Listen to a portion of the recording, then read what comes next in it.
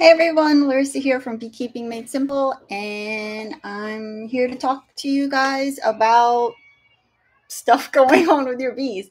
I get a lot of questions this time of year from new students, and some questions are just like really common, and those are the ones that I like to talk about on the live videos. Okay, so number one, for you beginners out there, I wanted to try to just hone in on like your number one goals, especially your first year or two with your bees. So to just maybe take away some of the overwhelm that you might be having, or maybe you're not overwhelmed, but maybe you don't know what your goals should be.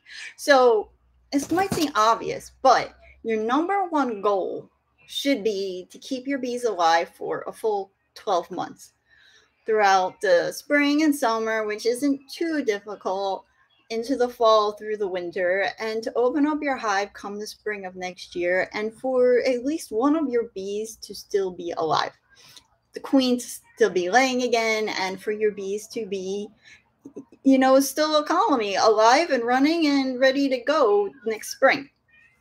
But now that might seem obvious, but the thing is that how do you do that?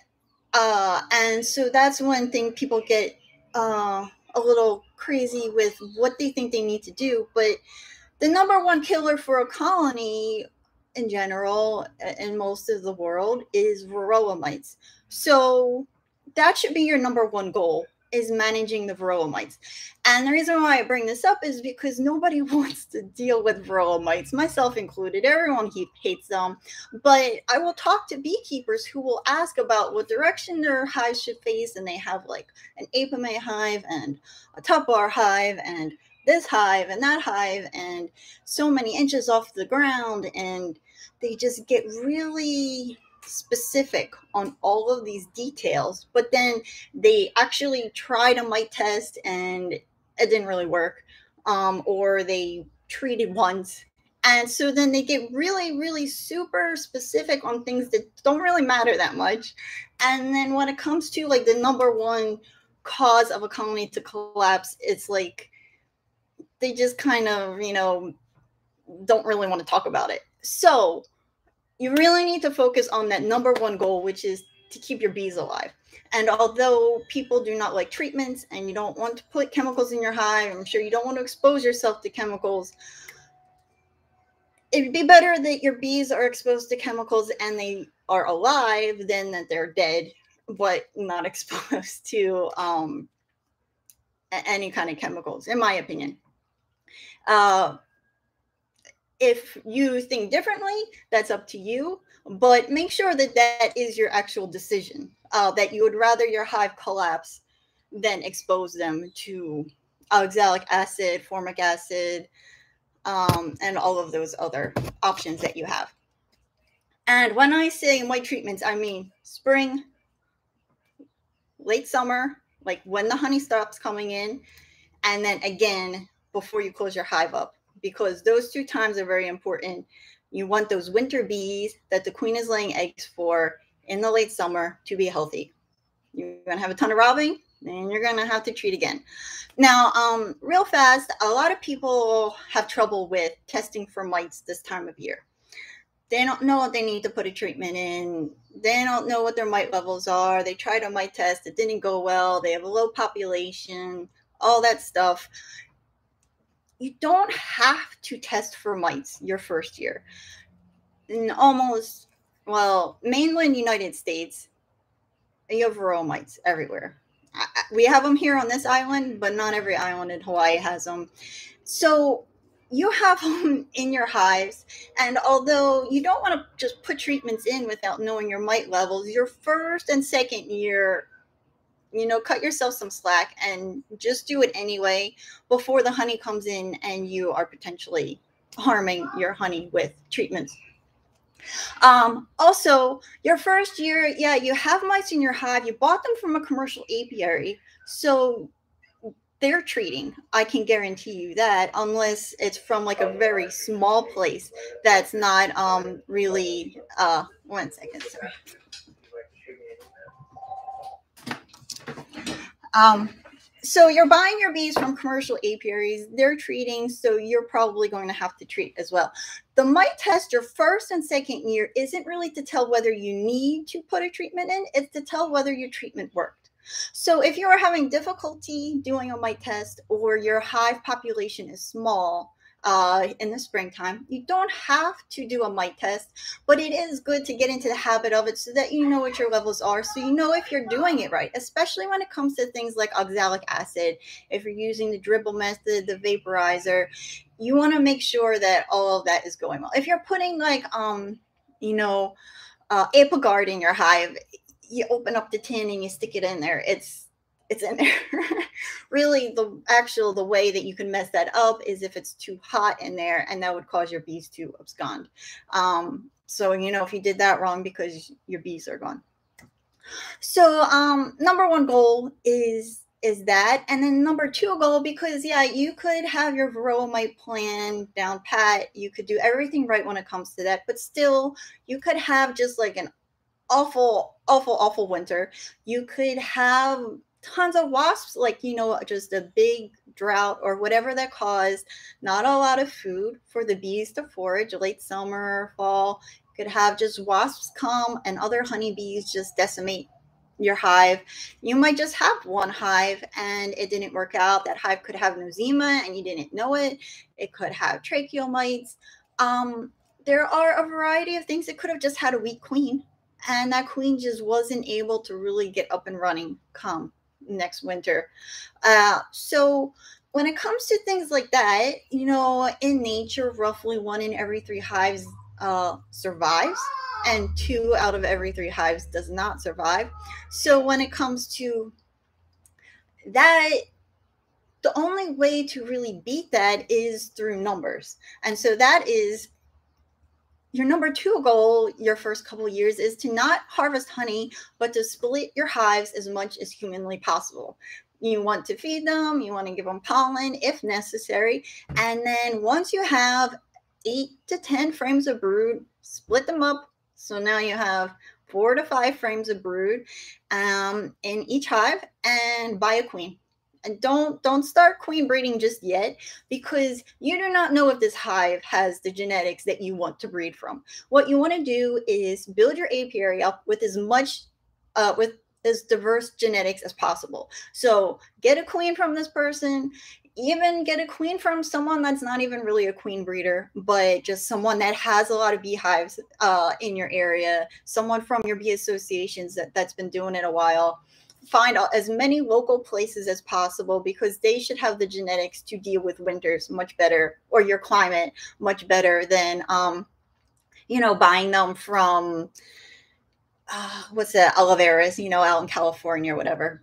So you just want to build your genetic pool, and you want to build your apiary. In my opinion, if you have less than 5 hives, it's hard. It's so much harder than going into it with 5+ hives. You only have 1 or 2. Now it's expensive, so that's why when your hive does well, you split it, and then you split it again, and you split it again.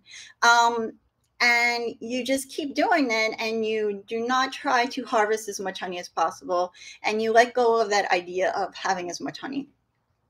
Having all that honey at the end of the year.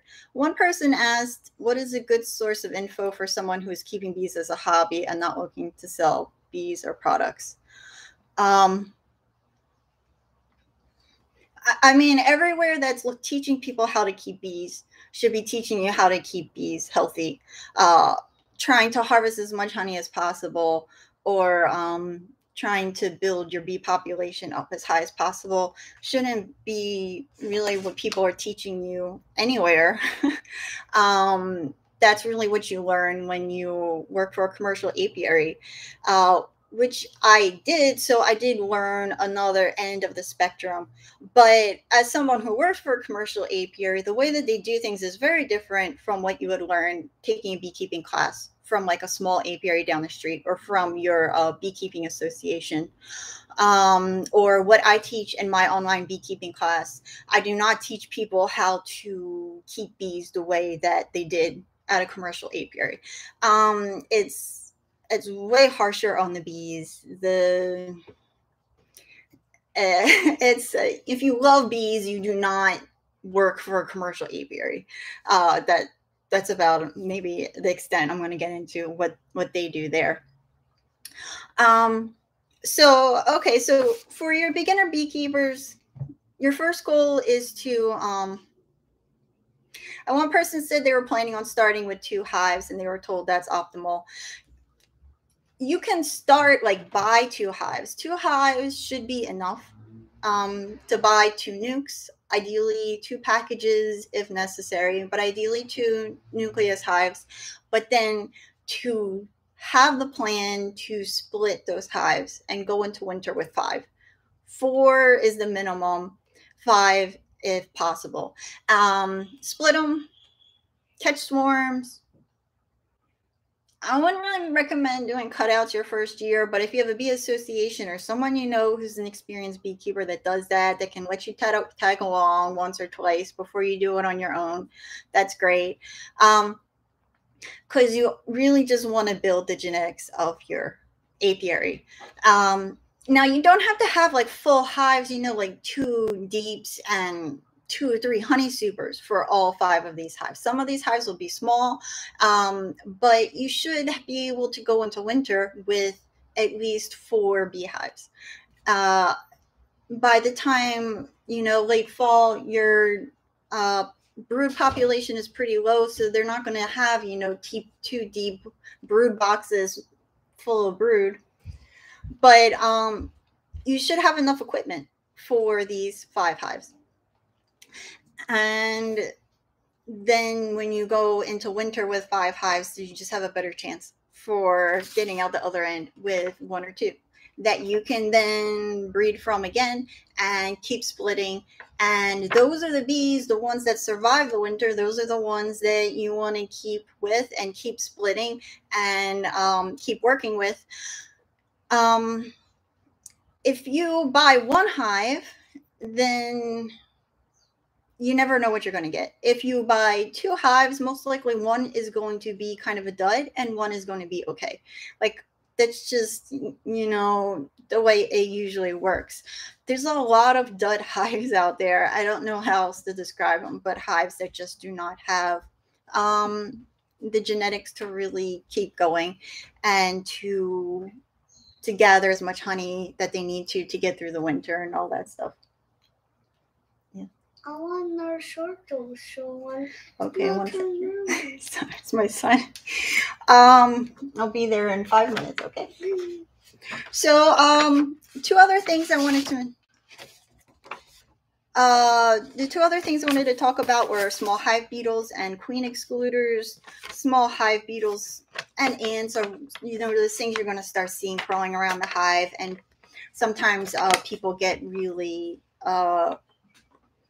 they think it's bad and they think that there's something they need to do about it. So I wanted to talk about that real fast. But first, since someone's asking about queen excluders, so queen excluders, I don't personally use queen excluders, but some people do.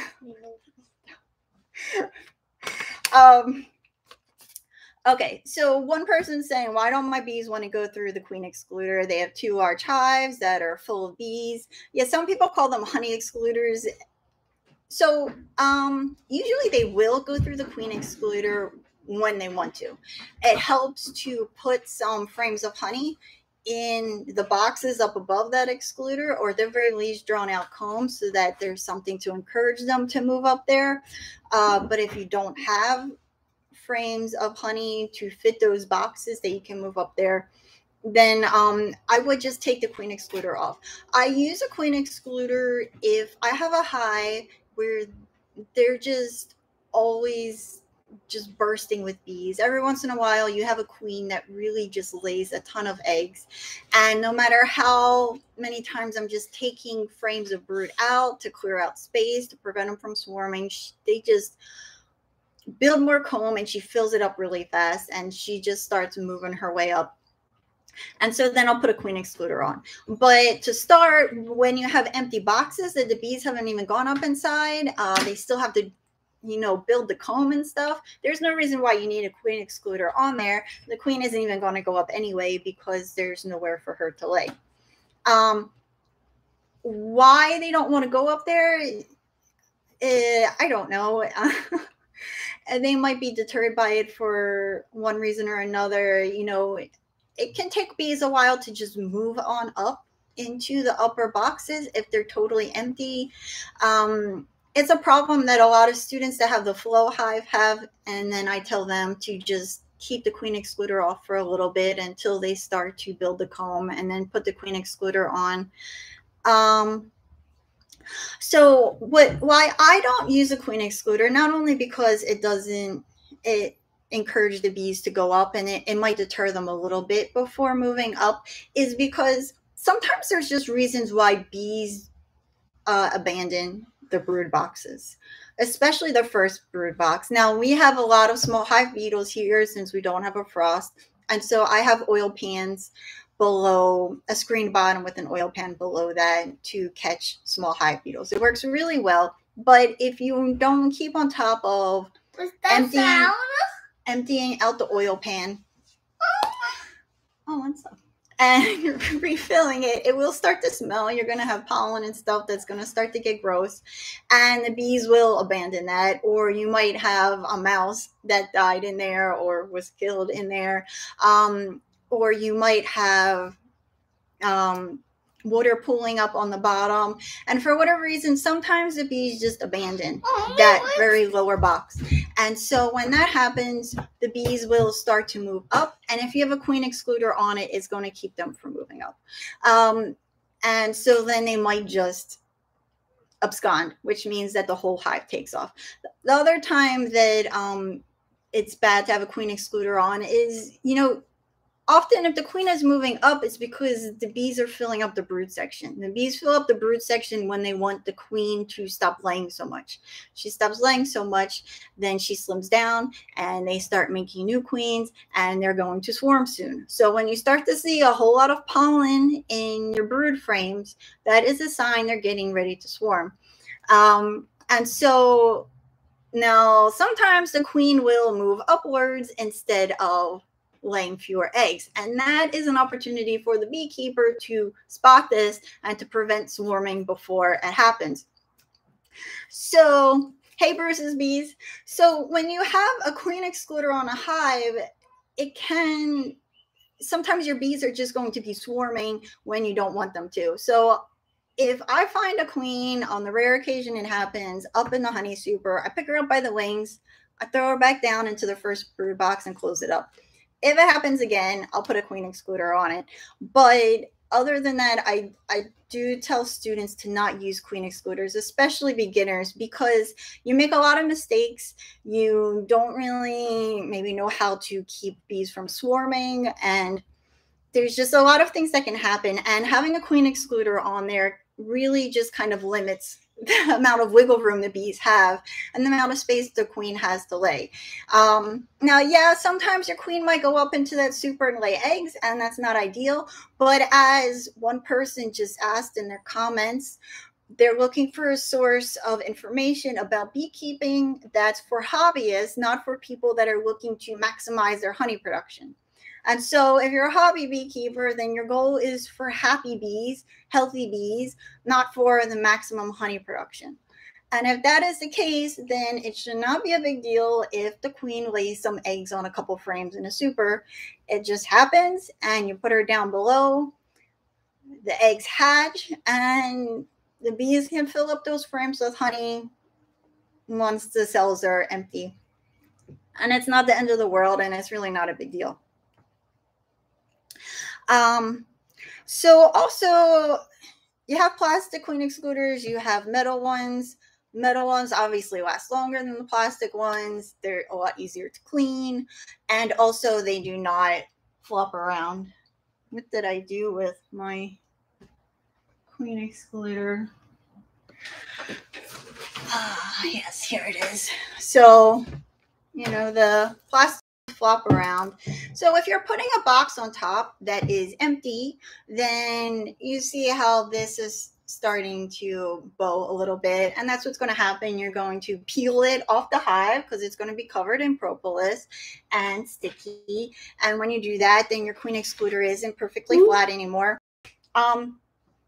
So if you put a queen excluder on your hive and then you put a super on top that's empty, your queen excluder might not have enough weight on top of it to keep it really flush with the boxes, and so it might not actually exclude the queen.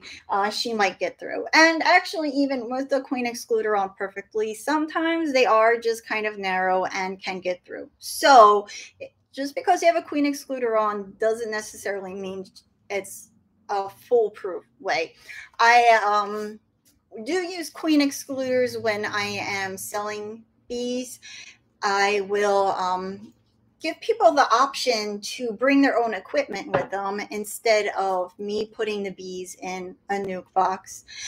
For $10 less, they can bring their deep box with them and frames, and I just set up the hive I am going to take the bees from for this nuke, so that everything is down in that first brood box with the queen and everything, and put a queen excluder on, and then the brood and the rest of everything is up above.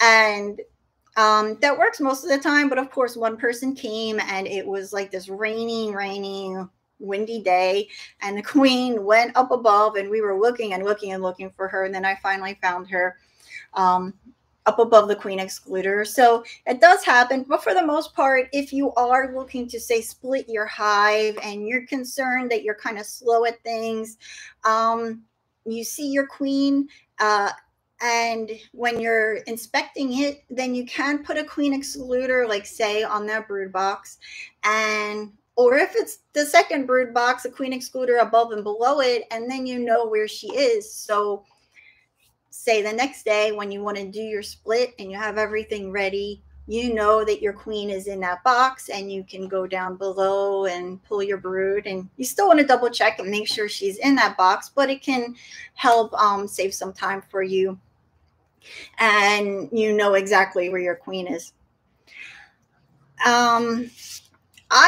I don't use foundation in my hives, and so the drone comb, when you don't use foundation, you'll see that the cells of your comb vary quite a bit.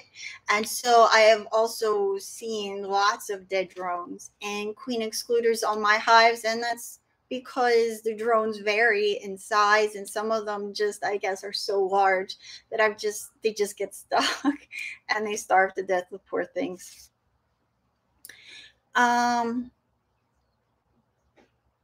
So of course, now if you have a flow hive, they encourage you to use queen excluders because the frames for the flow supers are harder to clean and a lot more expensive.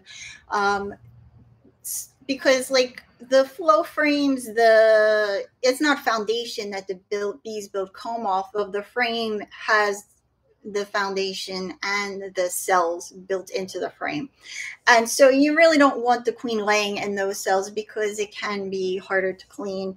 I mean, it can be done, and the bees can clean that stuff out the same way they clean out other frames. But for flow hives, it's better to use the queen excluder and to make sure that the queen stays out of that flow box. But again, if you're having trouble with the bees moving past your excluder, take it off, let them move up, let them start building in there, walking around, let it smell like bees, and then put the excluder back on once you know that she's, down below. One person asked about wireframes. Wireframes, they just seem like so much work, and I just have no need for them. I don't have trouble with cross comb. I just make sure my hives are perfectly level, and I have 10 frames in my 10 frame box. Also, at this point, my frames, I'm rarely putting in a box of 10 totally brand new frames. So my frames already do have a little bit of like a very thin, maybe 1/16 of an inch wax build up on the underside of the top of the bar on my frames. And when I put frames into a super, if I'm putting a new super on a hive, I'll usually throw in a couple frames of drawn out comb, pull some frames of honey from down below or from my chest freezer from another hive, and just having 2 frames in an empty super that has drawn out comb on it or comb full of honey is enough to let the bees know what direction everything needs to go in. And I just don't really bother with it, and I haven't found the need for it.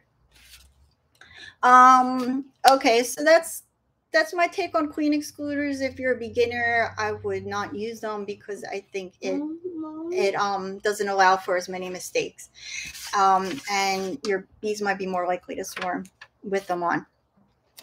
And then finally, small hive beetle. I love talking about small hive beetles because it's when I came to Hawaii, they were just through the middle of maybe their small hive beetle craziness, where the hive beetle and the varroa mite came within like a couple of years of each other, and it just wiped out the majority of the population. So when I was interviewing for the job, I was in Pennsylvania, and it was just an internship. So I was doing like a Zoom thing, and they're like, we are losing a lot of hives to the hive beetles. So we don't have like 100 and something. We have 30.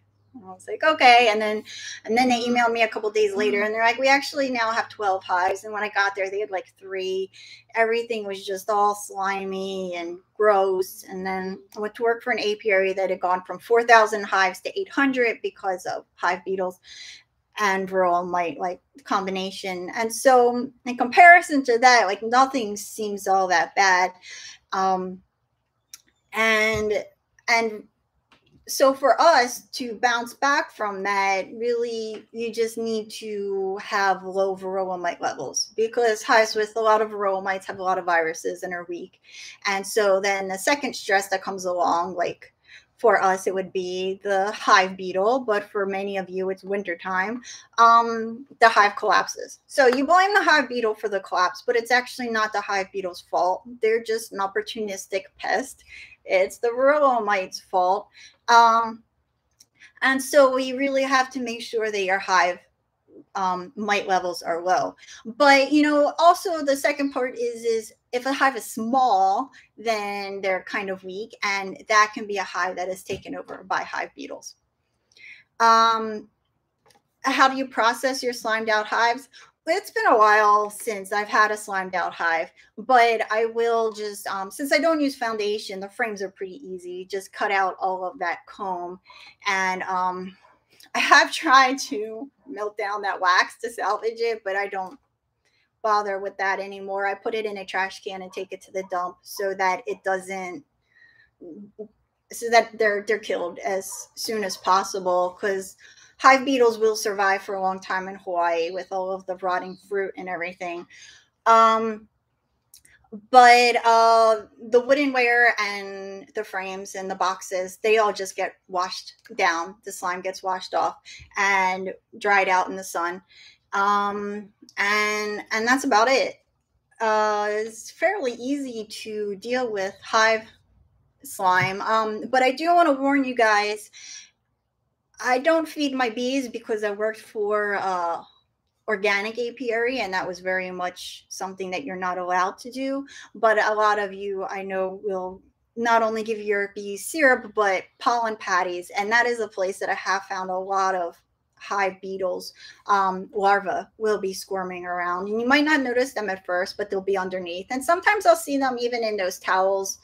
You might use the Swiffer towels or the Brawny Dynamax towels, and sometimes I'll see the worms squirming around in there too. Things that don't work for hive beetles are like laying diatomaceous earth down on the ground.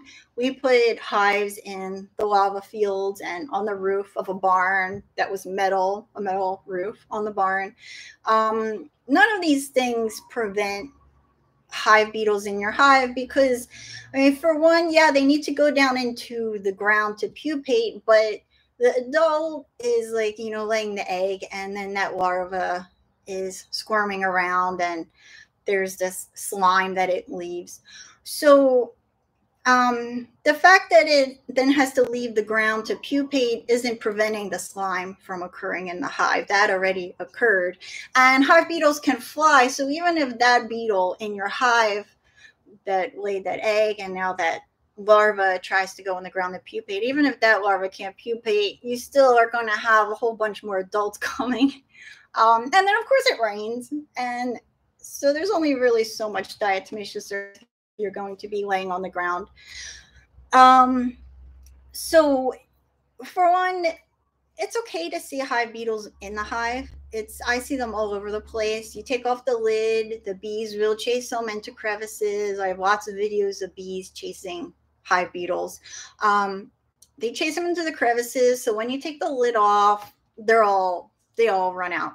And so that's fine. You want to see bees chasing the hive beetles around. It's fine if you see them on the underside of the lid and stuff. You don't want to see them just moseying around your honeycomb. That's bad. So for one, prevention is the biggest thing. Have low varroa mite levels, and also you do not want to have an excess of food in your hive. So if you have a small hive, you just bought one or just split it, if you want like 1 frame of honey for every 3 to 4 frames of brood, you don't need more honey than that. You can maybe have another frame that's pollen, but that's about it. You don't want to have an excess of honey or drawn out comb from last year that is just there, because you want your frames to be covered in bees. If they're not covered in bees, then that's an opportunity for the hive beetle to start laying their eggs, and that's areas that the larva will be squirming around on. And what happens is that once there's that slime on the comb, the bees avoid it. So you might even think I've made the mistake of thinking that a hive was heavily populated. I saw lots of bees on the outside, and then when I actually opened it up beyond like a soup or two and went through to the very bottom brood box, then I found that the hive actually had beetle slime all over the place, and the bees had abandoned it and were moving on upwards. And here I'm thinking that this hive is this like super awesome hive, when actually they only had like 3 frames of brood, because it's just like mostly hive beetles. So you really just want to not give the bees too much space, especially when they are very small. If they're heavily populated, they should be able to handle hive beetles just fine, especially in areas where you have a decent winter. The hive beetle population should be pretty small. It is through the roof here. I find them in the trash. They're all over the place. I could take a piece of comb from a hive, bring it to my house where I do not have any bees, and I have put it in a plastic bag that was opened and just left it, and it'll have beetles larvae squirming around in it within a week. And I've done that actually for photos and for demonstration purposes for classes. It works every single time. Unfortunately, they find it very quickly.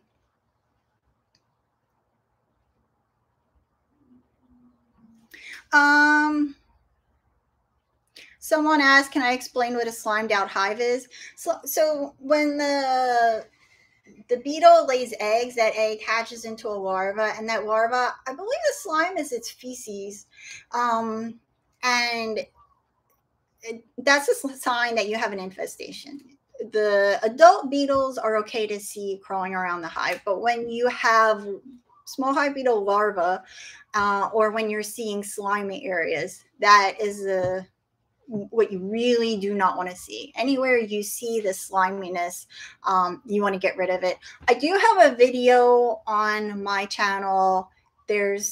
When you go to my channel's page, there's different levels for the different playlists, and one is pests, and within the pest section you'll see the small hive beetle one, and I have lots of videos and stuff of what small hive beetle slime looks like. But once you see it, you're just like, oh yeah, that's slime. It's pretty awful, and hopefully you'll never see it. It's really once you have a high population in the hive. And one person says, going into winter, how many frames of honey do you typically aim to leave your colonies? Is there a rule of thumb, so to speak? Well, you want to leave, how much honey you want to leave in your hive depends on your winter, how long it is, and it's not only just how long their winter is, but how much food the bees are going to be eating. So like in Pennsylvania, the winter isn't crazy cold. We don't get a lot of snow, but what happens is it'll go really cold and then it'll warm up and you'll have like these 50-degree days when you think that, everyone's outside in a t-shirt. And the bees then leave the hive, they leave their cluster, they go out flying, and the more energy they use, the more they fly, the more food that they eat. And so then they're actually going through a whole lot more food than if it just stayed cold for a really long period of time. So it really varies. On average, for a good portion of the United States, 50 pounds of honey is sufficient. And then also, you're going to have your backup, which is a super or an eke or something full of your candy or your dry white sugar. But it really varies where you live, how much honey you're going to leave on your hive. I always tell beginners to not take any honey, not to harvest it, to weigh how much honey you have from your frame so that you know how much honey you're leaving in your hive, and to not harvest your honey. And that way you can see how much honey is left come the springtime, and that will be a good way to start figuring out how much honey to leave your bees.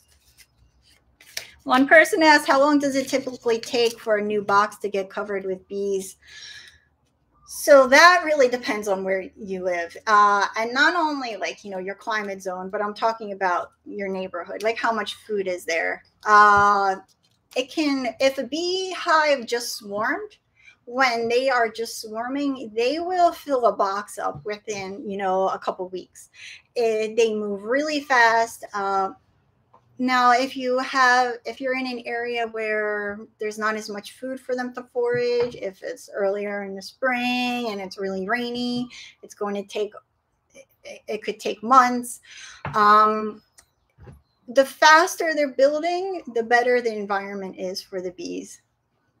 If they're slow to move, then there's a good chance that there's not enough food for them. There might be a lot of competition from other bees or just not enough food. Another reason why you want to get at least 2 hives to start when you are beekeeping is because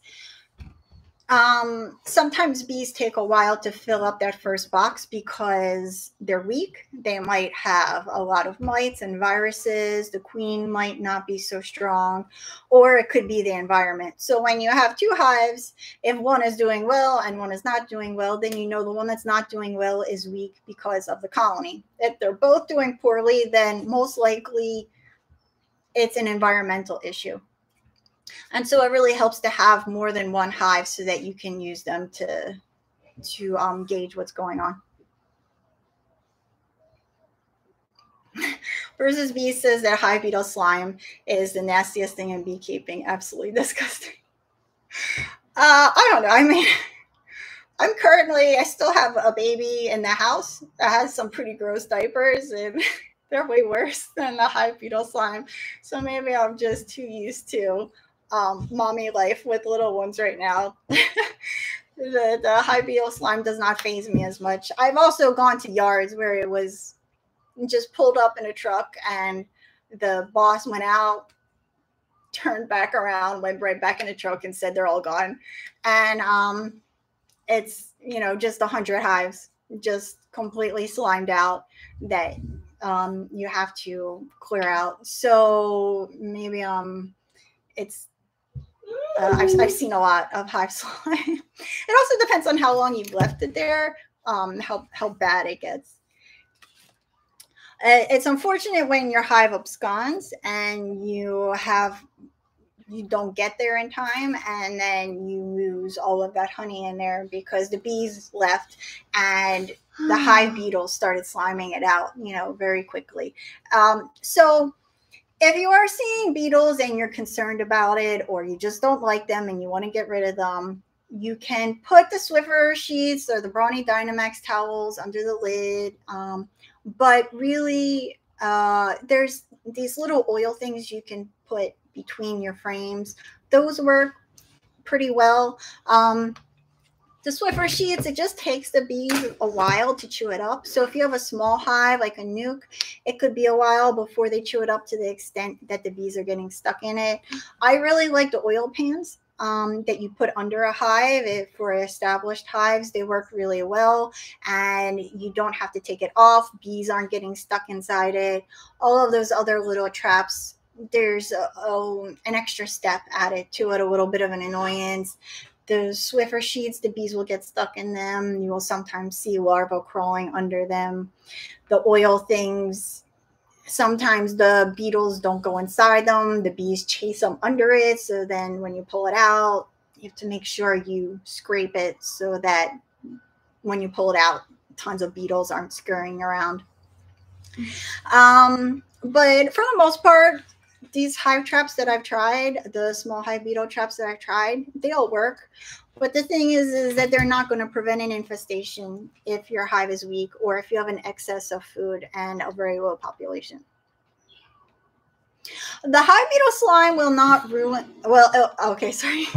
It will ruin the honey. Since I don't use foundation, another benefit to that is if you have a little bit of slime on a part of the frame, I will just cut that out and use the rest, put the frame back into the hive. And I will maybe, if necessary, put it into the freezer. I have a chest freezer, and those are really, that's like the only beekeeping gadget that I highly recommend is a chest freezer. If you call it a gadget, it's not really a gadget, but I will throw it in the chest freezer and give it back to the bees. And I will cut out that little piece of slimy part. And I will not consume that honey. I won't sell it. I won't spin it because I'm not okay with that. I don't know what the rules are for doing it, but I like to just think about if I wouldn't want to eat it, then I don't want to share it with anybody. And then the frames that are in there full of honey that the hive beetles didn't touch, you just really want to be careful, because I have been told that if you spin honey that has hive beetle slime on it, it can contaminate the honey and cause the honey to go bad. So you really don't want to ruin, stuff. You don't want to ruin an entire 60-pound bucket of honey because you didn't want to. You wanted to just save this one little bit. Later. One person asked, why do some hives want to swarm when they have room to expand?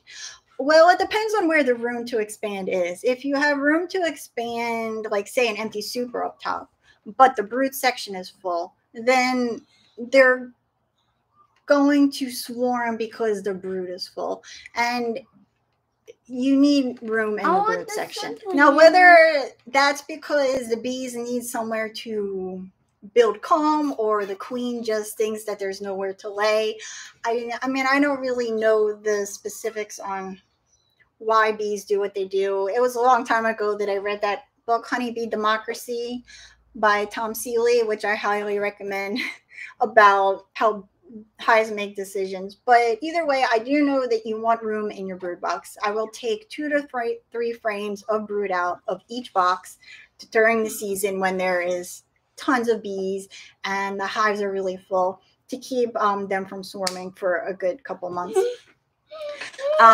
You can't just have room at the top of the hive. Now, why bees will swarm even if they have room in their brood, it could be if they're absconding, it could be because there's a problem within the hive.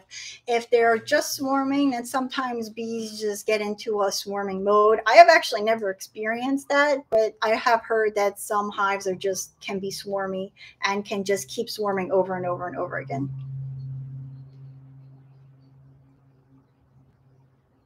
One person asked, they're having a hard time coming with terms with the crushing of bees when you're closing up a hive or putting supers on. Do you have any suggestions? So first, are you sure you are crushing bees? Because I was always afraid I was crushing bees, but then I would pick the lid back up immediately and see that there were actually no squished bees under the lid. And if you do some research into how bees see, there's a lot of interesting things about how they see in motion and things of that sort that are really interesting, and their vision's a little bit different. So actually, like when you're swatting at bees and stuff, they see it happening slower, and so you're really just like no match for them. Also, when you put like a lid down or when you're putting a super down, I do like to wiggle it a little bit once it's like, say, a quarter or a half an inch up above the hive when I am then lowering it down. So I move it slowly and I just kind of move it just a little bit from side to side. And that just gives the bees, a couple seconds to let them know that something's going to be moving down. And they almost always get out of the way. You can also use smoke, but I'm not really big on using smoke. And I found that with smoke, they do also still go back to where they were a couple seconds later. Some people slide the super across onto one box. They slide it instead of just placing it down. They just like slide it across. I prefer to just wiggle it a little bit and before I just place it completely down. I very rarely see the little bee pancakes that I used to see. It was a much bigger problem I had with top bar hives because the frames were all flush against each other. And then also, don't use gloves. That is a really great way to minimize the amount of bees you squish. But that's not from putting boxes down and lids down. That's from just picking up frames and stuff. And when you don't wear gloves, you're way more aware of your hands and what you're doing. And actually, even when it comes to when you're squishing bees, I feel like there's a scent that is released. I don't know, maybe from the bee's body being squished, but sometimes I do smell like the scent when a bee is squished, and it does seem to agitate the hive. So when I am in a t-shirt and shorts and no gloves, I'm just very cautious and I just move slowly, and I haven't found that the bees just get out of the way and I don't squish very many bees, if any at all. And they're a lot nicer to me. One person said, when using a top feeder for liquid food, an odor similar to vinegar. I'm guessing this is the sugar fermenting. Is this harmful to the bees? I've never smelled a vinegar. If the sugar is fermenting, I would definitely take it out of the hive.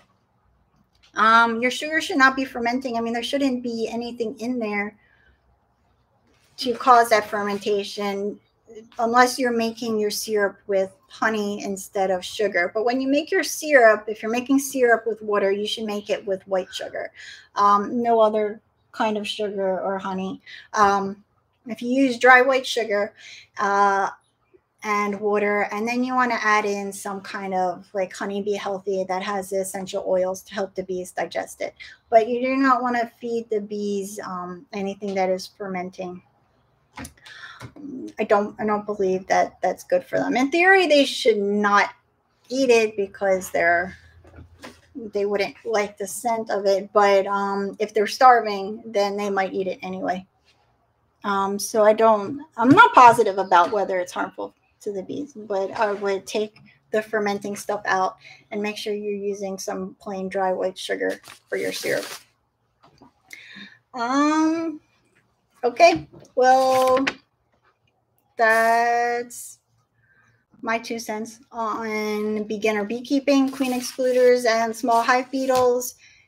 You can watch the video from the start if you just go to my channel and go to live. Then you'll see all of the live videos I've done. And I have a video that goes very much very detailed into the small hive beetle traps I use, that I like and that I don't like, and how to use them on the hive. So that's right in the pest section, pest playlist. My YouTube channel. My son is very annoyed with me because his TV show stopped running 5 minutes into this video. So happy beekeeping, and talk to you next month.